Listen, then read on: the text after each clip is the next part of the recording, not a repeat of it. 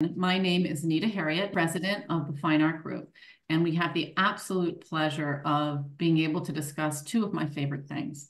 An incredible collection that's rare to the market, that is extremely eclectic and very interesting from both a scholarly and a market perspective, and a focus on single owner sales.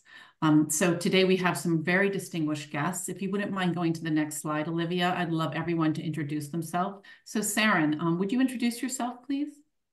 Hi, everybody. Thanks for joining us. And I'm just really honored to be here to talk to you about a remarkable person, a remarkable collection, and also what this collection is doing to give back to the world. I am a stage 4 cancer survivor.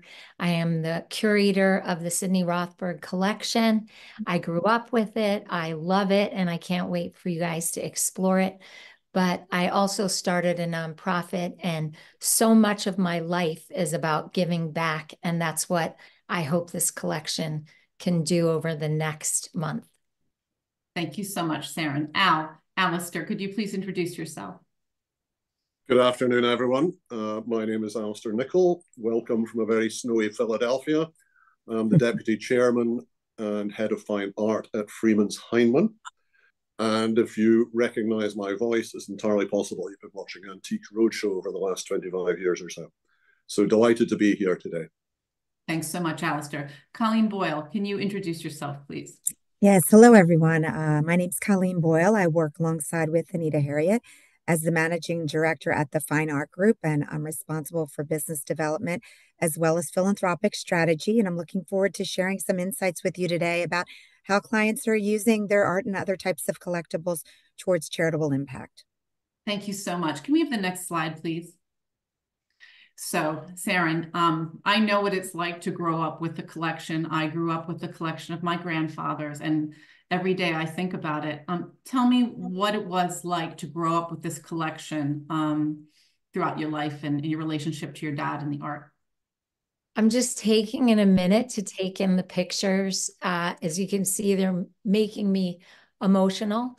I lost my dad 16 years ago, but these pictures are like getting a big hug. I didn't realize they would choke me up this much. He was a remarkable human being. My dad became a dad at 40 and chose to be a single father, which is incredible for those years. I mean, I grew up in the 60s.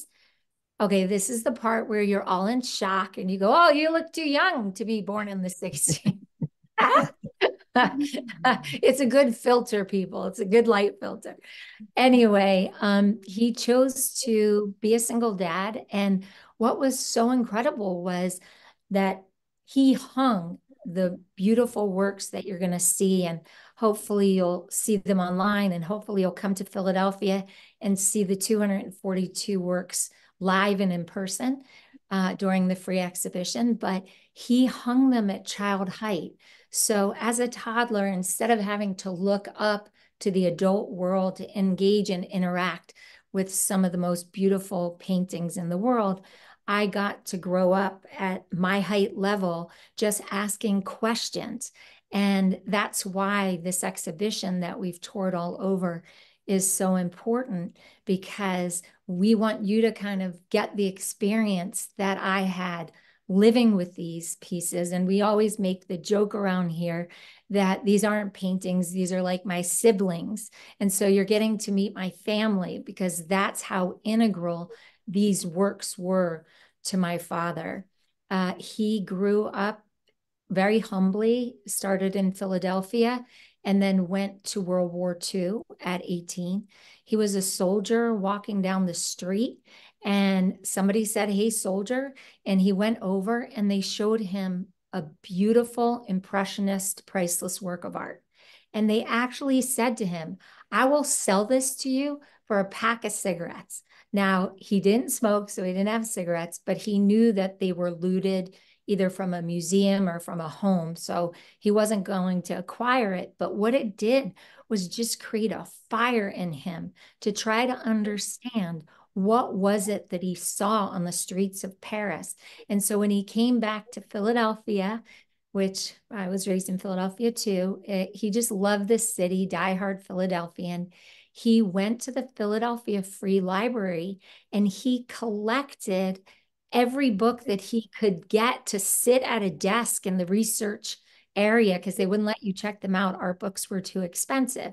And week after week, month after month, year after year, he would devour these art books. And because he had a photographic memory and was a savant, he memorized them. And so as he was at University of Pennsylvania on the GI Bill, he actually acquired his first piece at Freeman's. So this is a very full circle moment for our family. I actually was taken there to buy my first piece when I was not even in kindergarten with him, and then my own piece as a tween. But he really just became the most curious art collector ever. And as we start to unfold the pieces that you're going to see that he had a remarkable eye, that he was ahead of his time. He collected untold amounts of female artists, very diverse artists. He collected movements before they were movements. And so I just am so excited that I not only get to introduce you to these incredible works with these amazing people who are helping me do that, but that I get to introduce you to this extraordinary, curious, bold, single dad that loved me and then loved his art second. So please, let's just unfold this. Yeah, thanks so much. Next, please. Oh, Okay, this Saranne, take us through this.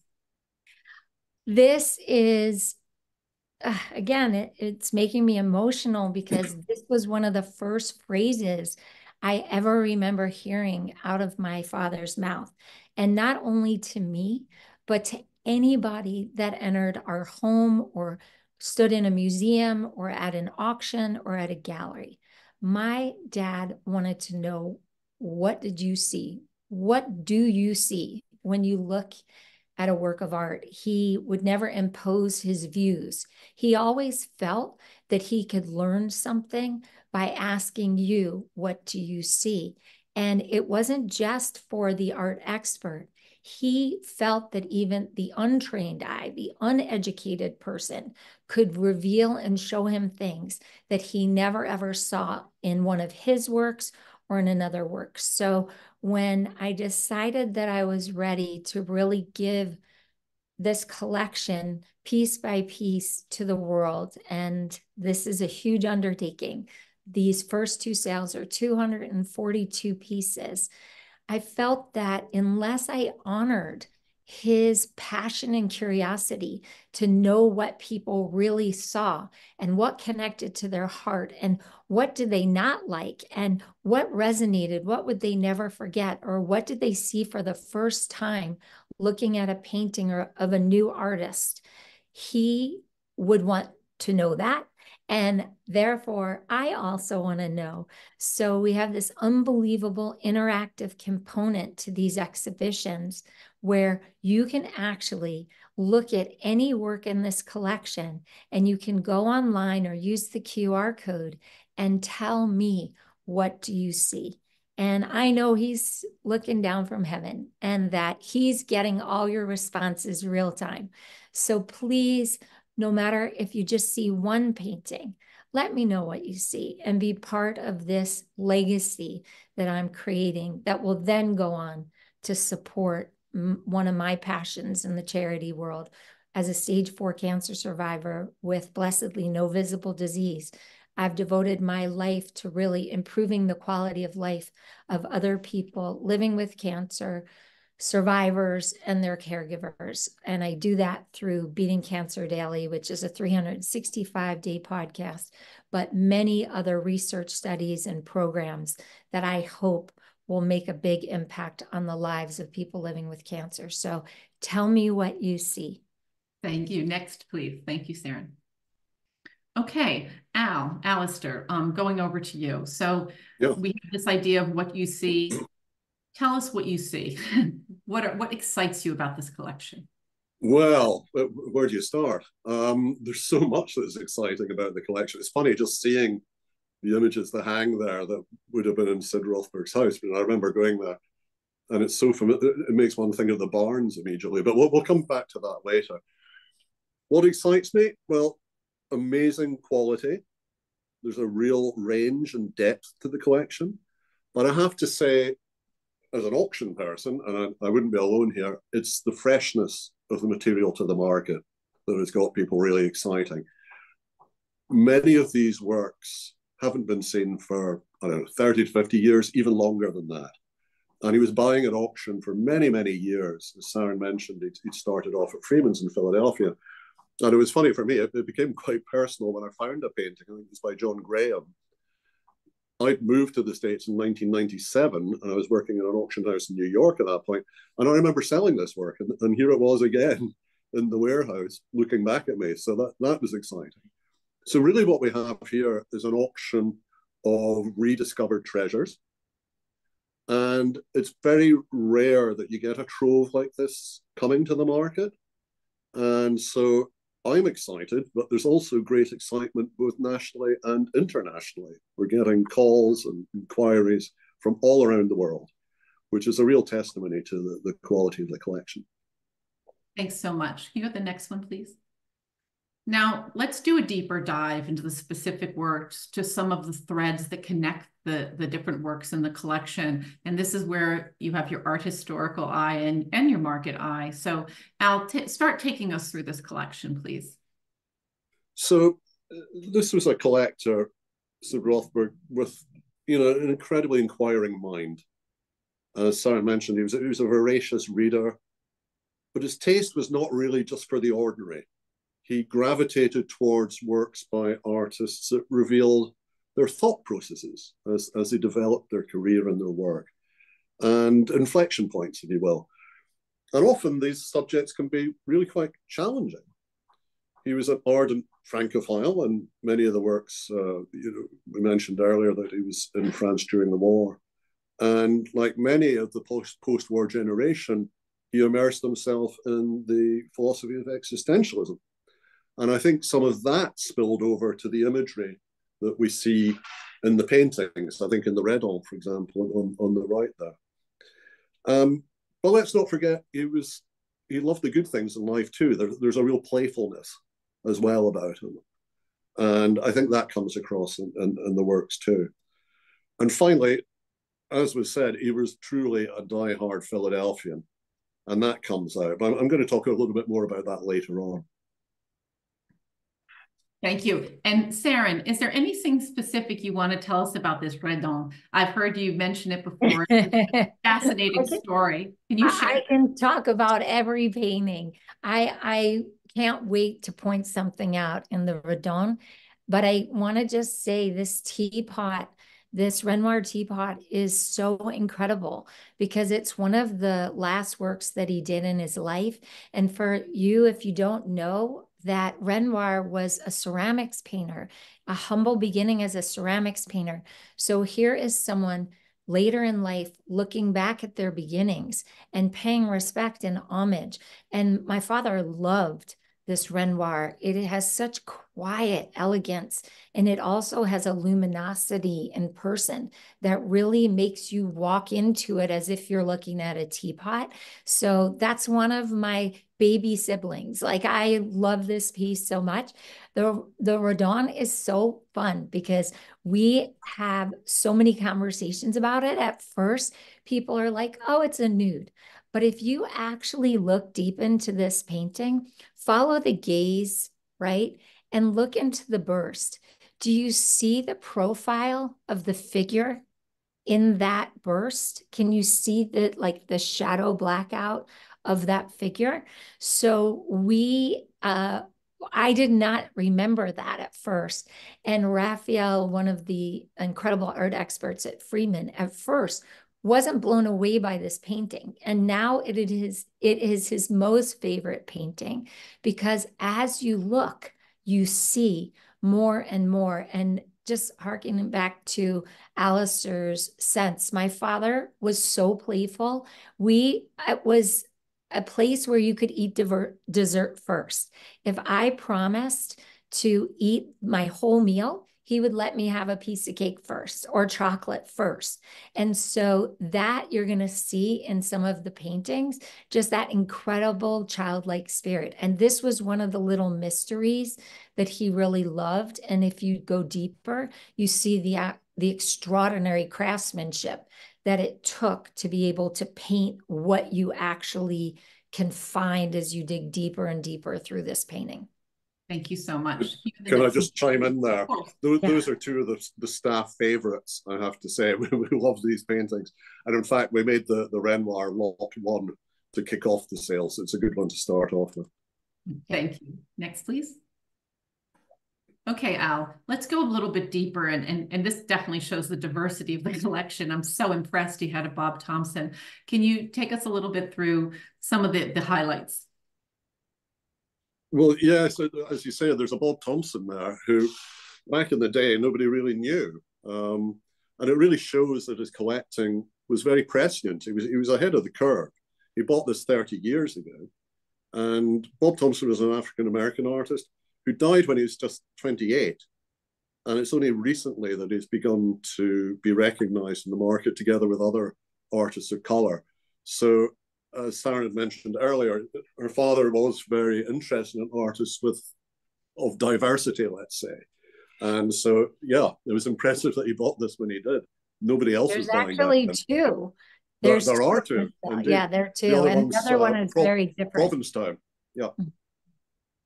And the Soutine, tell us a little bit. It's a beautiful painting. Tell us a little bit about this work.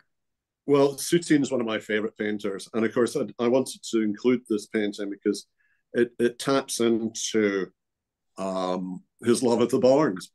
I mean, Barnes went to Paris and bought about 50 works by Soutine on one buying spell. So that became the cornerstone of the collection to an extent. He was really passionate about Soutine's work. And of course, Barnes had one, Sid had to have one too. And it's a lovely example. And there's a wonderful exhibition at the Barnes, it was a few years ago now, of Soutine and de Kooning, and how Soutine had actually influenced de Kooning's work. De Kooning had gone to the Barnes to see Soutine's work. And of course, we'll mention there were two drawings by de Kooning in the sale as well. So it's a really nice example, but you can't underestimate how important the Barnes was to Sid in his collecting. He studied there, he taught there, he knew it like the back of his hand.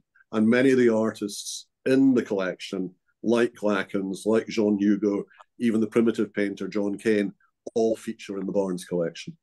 Well, and he also had this incredible relationship with Violet de Mazia for decades. They were, incredibly close.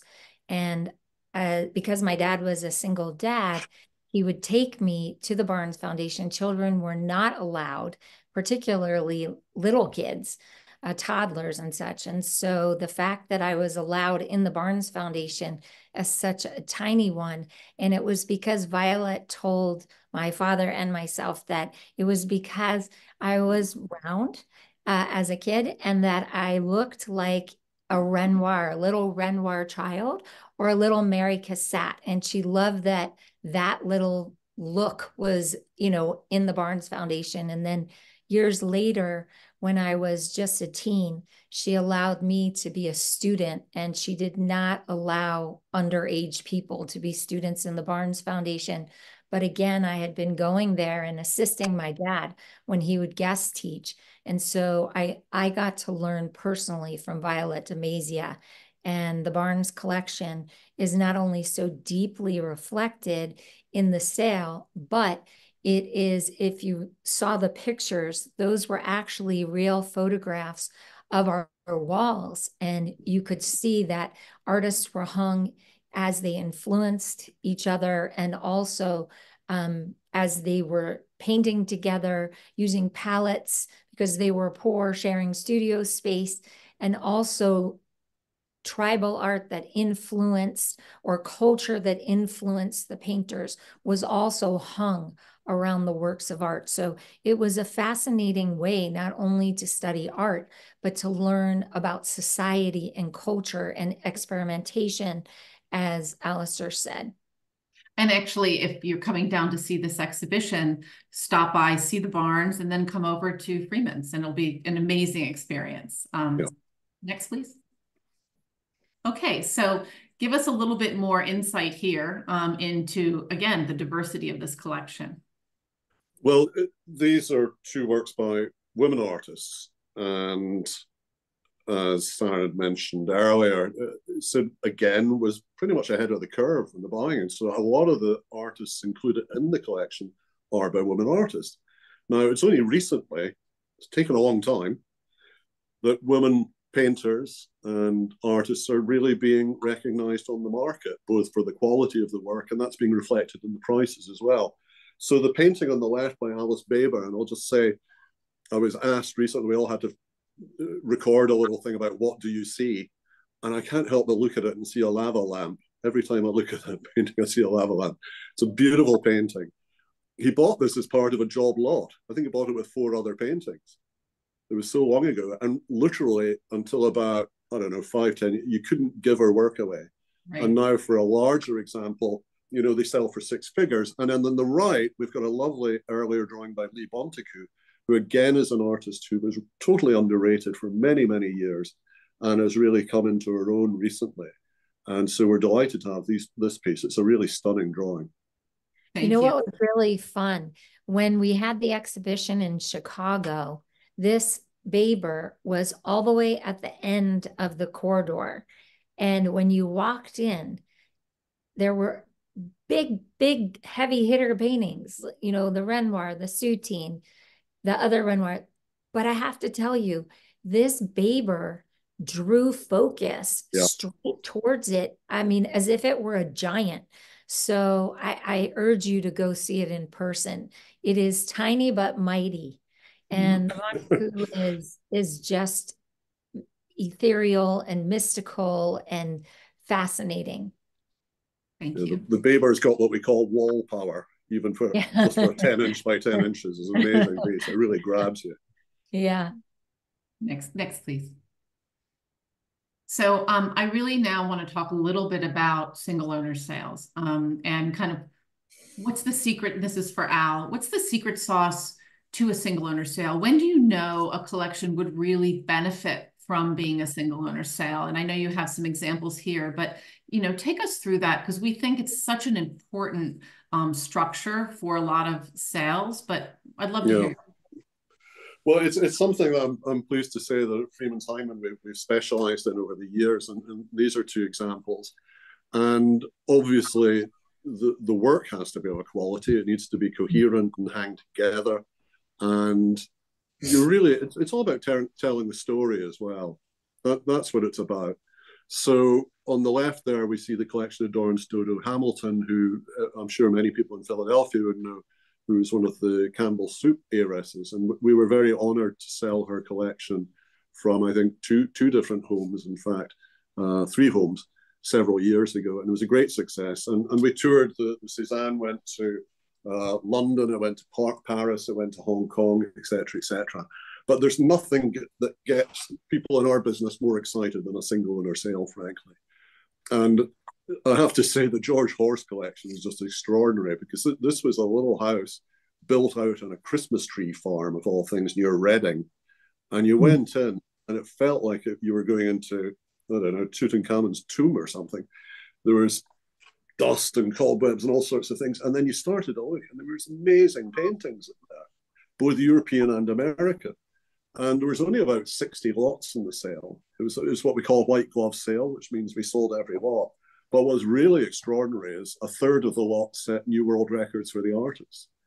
And what was lovely for me was when I was in London, and I saw one of the paintings that had been hanging out in this dusty place, hanging in the National Gallery, alongside a Seurat and a Monet. So from small things. I have to say that we bid, the Fine Art Group, on behalf of our clients, we bid in both of these sales. Yeah. So as buyers, we get very, very excited about single owner sales. The unique collecting appetite of the owner, the rarity of the works, and the freshness to the market. So I have to say, that's exactly right. It's the freshness to the market. Yeah. And it's the branding as well. having the name attached that means something to people. I used to joke, when we used to do country house sales in the UK, when you'd done the old masters and the silver, and the third day you'd be selling things from the attic and whatnot. There'd be things like laundry baskets, and they'd be making hundreds of pounds just because of the house they came from. You could go down to the local shop and buy one for $10 or whatever, but because there was a name attached, all of those things make them incredibly successful. Thank you. Can you go to the next one, please? Colleen, I know you've worked on behalf of a lot of our clients at the Fine Art Group with a single owner sales strategy, but you also are the head of philanthropy, so it's the double whammy. Can you take us through as a case study the Jack Davis Library?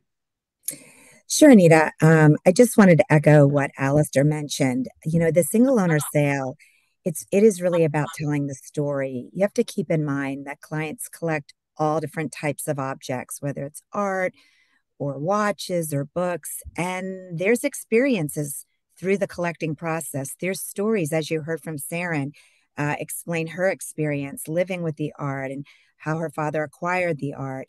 And these stories are shared when you put together a structure like a single owner sale.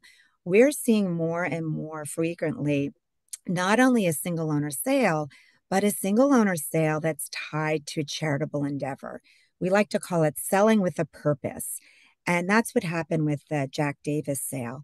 The husband and wife had been married for years through their journey of acquiring art and Tiffany lamps and other types of objects. They had a lot of stories and a lot of fabulous experiences.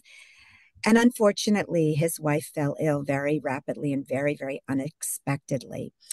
And the family really came together to figure out what were they going to do. The two heirs already had houses full of objects, and while they took a few things, they weren't able or interested in taking really an entire collection of items. But they decided they really wanted to create a legacy to honor their mother and to honor this experience, this journey she had with their father of collecting. And so we worked with Alistair and his team to put together this single owner sale where the proceeds actually went to set up a scholarship fund at the mother's alma mater. It was a fabulous outcome.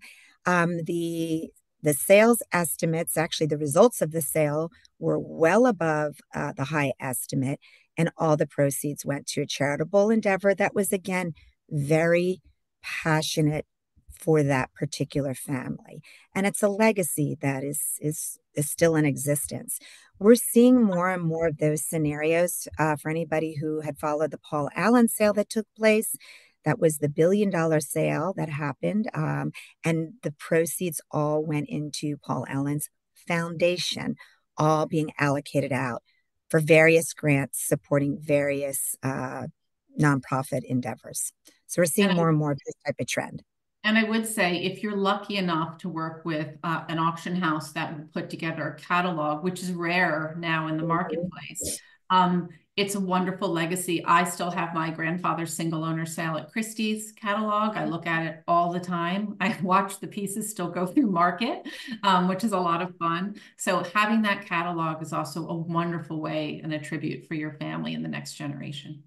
And just to add on to that, Anita, it's also an opportunity in the catalog to highlight the collector and the charitable impact. So usually there's a lovely bio with photos, descriptions, as well as where the proceeds may be allocated.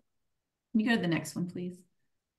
So as the head of philanthropy, take us through the choices a family typically has when they are the custodians of a collection. Yeah, so really, if you think about it, there's only three choices that can be executed during lifetime or post-testamentary. I mean, we find that clients are looking to gift items they might gift to family members or non-charitable beneficiaries. They may donate. They may donate to an institution or directly to a charity, or they may sell with the proceeds possibly going to a nonprofit, to their donor advised fund, to their foundation, or other, again, types of charitable endeavors. Those are really the three options. We highly, highly encourage families to have conversations if there are heirs. Oftentimes it might be a hybrid approach. Part of collections might be sold during lifetimes, other might be sold later. But it's so important to have conversations because it could really become a burden for the heirs who are the soon-to-be custodians of these assets. Oftentimes, the heirs are not quite as knowledgeable as the collector themselves and don't always know how to manage these types of collections. And on that note, let's roll into the next slide, please. Statistically, what we're finding is that 81% of collectors actually intend to leave their collections to their heirs. However, they really haven't taken the steps to educate their heirs on how to manage or how to sell the collection. And keep in mind, it's costly to maintain collections. Again, the heirs may not be quite as knowledgeable as the collector regarding these collections. They may not know where to sell, and it's a tricky process because they could leave, potentially money on the table. They may not understand that the collection could be used towards charitable impact. And it's really important to have those conversations holistically within the family. Obviously, if there are not any heirs, then you really want to make sure there is a really well thought through plan for any type of collection, particularly if the intent is to leave the collection to an institution. Make sure the appropriate steps have been executed to talk to the institution and to make sure that the institution is interested in accepting the donation. We're finding more and more often that is not the case. So planning, conversations, very, very important around the strategy of these objects. Next slide, please. Part of the benefit of a family philanthropy approach is to really strengthening the family values as well as having these communications. It also allows the recipients, the heirs, to overcome the challenges of inheriting unguided wealth, and it gives families the opportunity to create a legacy. We had the opportunity to work with a family that had a really significant coin collection that the heirs just were not interested in being custodians of the coin collection. And we were able to help the family sell the coin collection, and the matriarch and patriarch, who are still living, set up a multi-generational donor advised fund. And they use that donor advised fund as a tool to teach the heirs how to choose charities, how to choose how much money to offer to charities each year, how to become philanthropic. And they use the coin collection as a means to fund the donor advised fund because the family members, they just weren't interested in being the recipients of the coin collection. So think of it as ways these types of assets can really, really be used to make a difference and to support family causes as well. Next slide, please.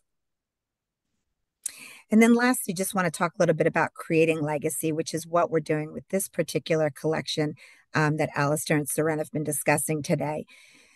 Part of the questioning you want to ask yourself and ask your families, are you interested in donating all or part of the collection to an institution? And if so, there's a process. So make sure you adhere to that. Are you interested in selling all or part of your collection and allocating proceeds to charitable endeavors, social impact investing? Are you thinking about contributing proceeds to a donor advised fund or your private foundation, or possibly starting a private museum? These are all questions to explore through the process of trying to determine what to do with your collection, particularly if you're thinking of a charitable impact solution. Next slide, please. Yeah. Okay, so Saranne, back to you.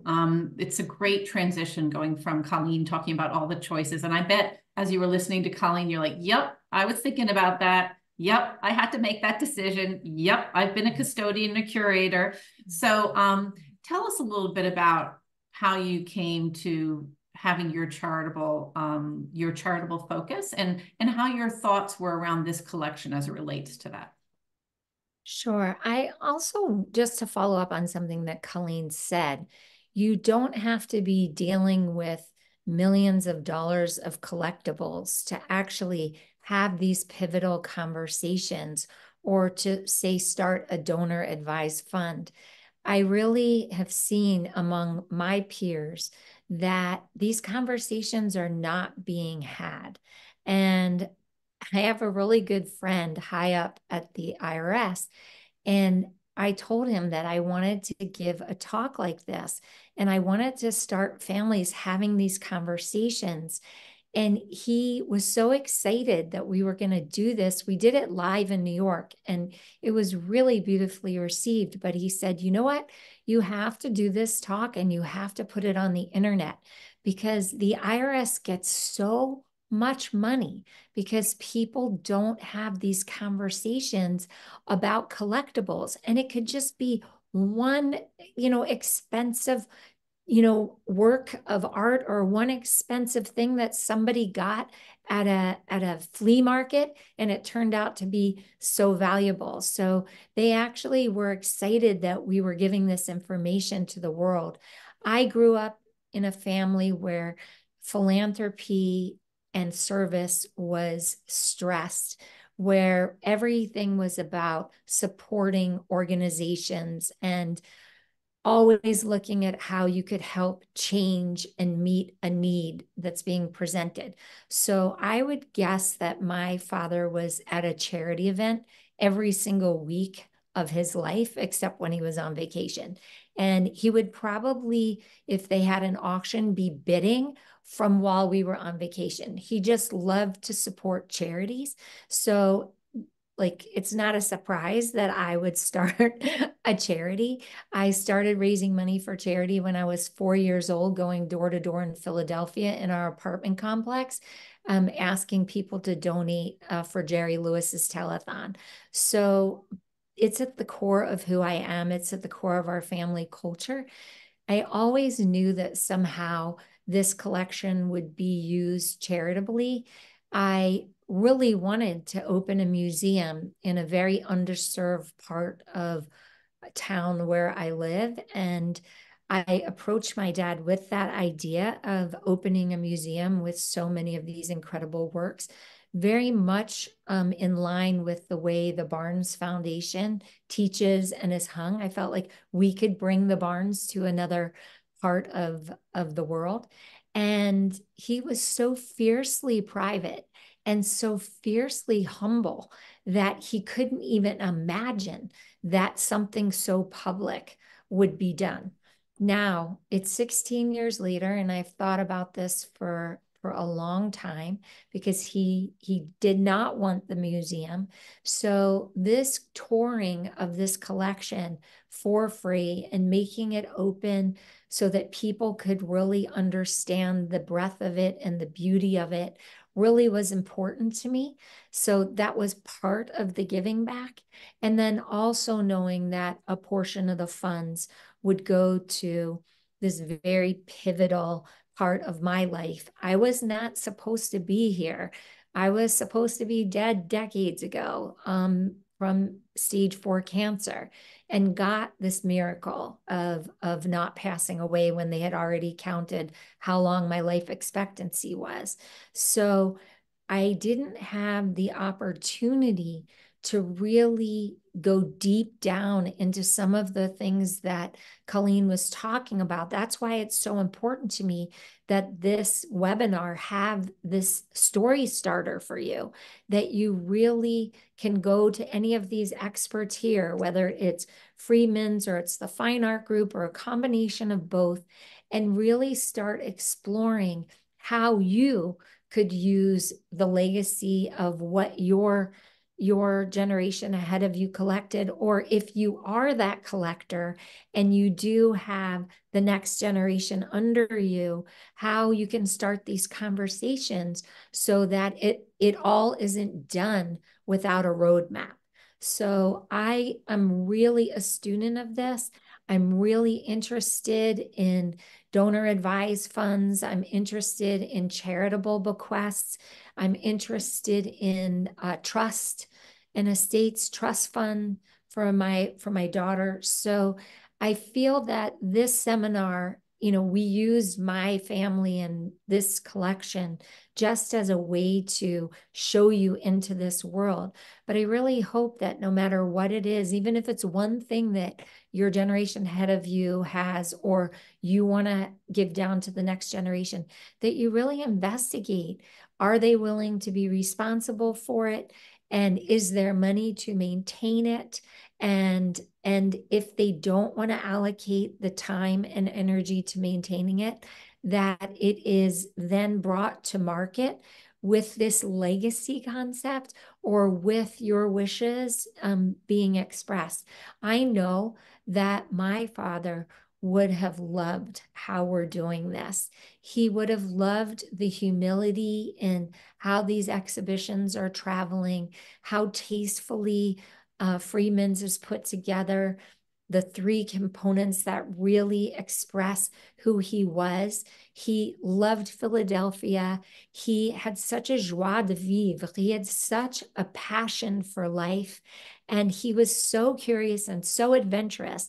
And we've really made that come to life in the way this collection is not only being viewed, but toured, and the memory that's being presented for all times for people to research and have these beautiful essays and the provenances of these pieces. And he was ahead of his time. And I think the way that we're doing this, even though it is a single owner sale, the response that the art world is giving back to me privately is that, wow, this is really breaking the mold of single owner sales. It is so clear that Freeman's and the Fine Art Group are so incredibly passionate about this sale and about works that haven't been seen for 20 to 80 years. I mean, just under 80 years. My dad started collecting in his 20s. He would be 100 now. So I love that I get to do this. I am so charitably focused. As I said, I run the Comedy Cures Foundation, and we've collaborated with over 1,000 different organizations. So the fact that I know that I'm not going to be locked in to just supporting my charity, but that I can use the proceeds, the portion of the proceeds that are coming from this sale to do what my father did, which is spread his philanthropy, spread his support, and really give voice to people that normally wouldn't be given voice in a certain way. I was allowed to do 2 research studies. I'm not a scientist, but I surrounded myself with them. And those 2 scientific studies produced groundbreaking results to improve the lives of cancer patients. So I am excited that you look at this. I hope that there's something that speaks to you that you want to bid, but at least go and share in the brilliance of my father and his collection and the passion of all the experts that have surrounded this to make the art world stand up and pay attention, not only to his remarkable eye, his passion, his curiosity, but as Alistair said, how he happened to pick these inflection points when artists were starting movements or becoming the great people that they were considered in the art world. He loved those moments of experimentation. So please just enjoy, indulge, wrap yourself in this collection and learn so much. Thank you so much, Saranne. And now let's get down to the specifics around this collection. Can you go to the next slide, please? So Al, take us through. How do we bid? Where can we look at the catalog? Give us the dates. Tell us what we need to know.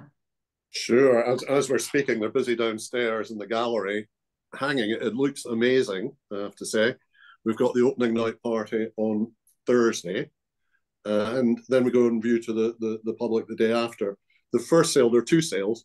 Part 1 is on February the 27th at 12 p.m. Part 2, February the 28th, the next day. And that will all be happening at 2400 Market Street, where I am just now. We're very excited about it. There are various ways that you can bid.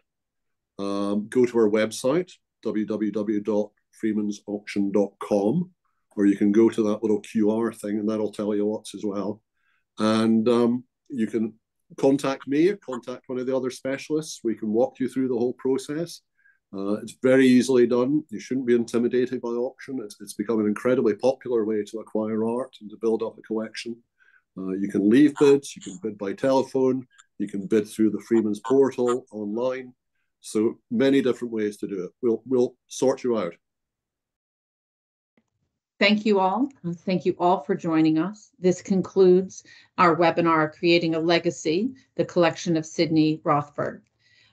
We would very much like to assist you at any time with your legacy as it relates to your art and collectibles. The Fine Art Group is here to serve. In addition, we want to thank Freeman's and their specialists for putting together such a beautiful sale. They really are experts at single owner sales. Lastly, we want to thank Saranne Rothberg. Thank you for sharing your collection with us and the world of collectors. And I would also like to mention that she has announced that the American Association of Cancer Research will be the first recipient of some of the proceeds of this sale. Of course, there'll be other organizations after this. And lastly, we encourage you to share this webinar with your friends and colleagues and anyone else who may be interested in thinking strategically around their collections. Have a wonderful day.